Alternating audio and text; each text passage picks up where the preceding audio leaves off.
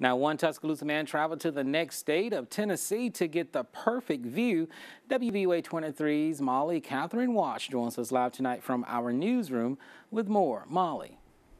Well, Jabari, Jay Waters traveled over 200 miles to view the solar eclipse, and for him, it was well worth it.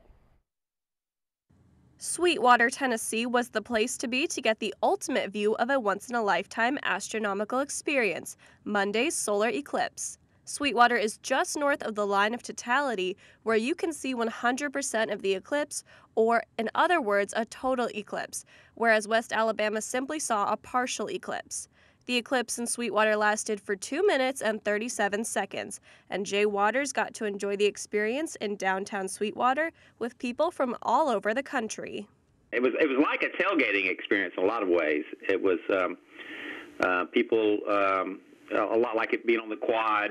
There were people with tents and things like that. Not that many tents, but people out waiting for it.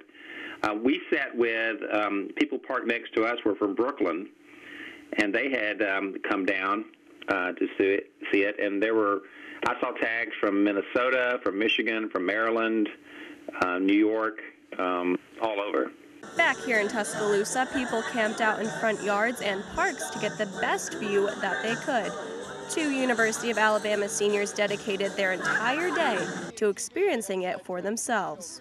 It just felt really special. It felt like a really unique experience. I talked a lot about my parents. They remember when they watched it, when they were younger, and it just felt really cool that I've never seen it in my lifetime, and so I got to actually experience something like that with my parents and with my best friends, and it felt really special.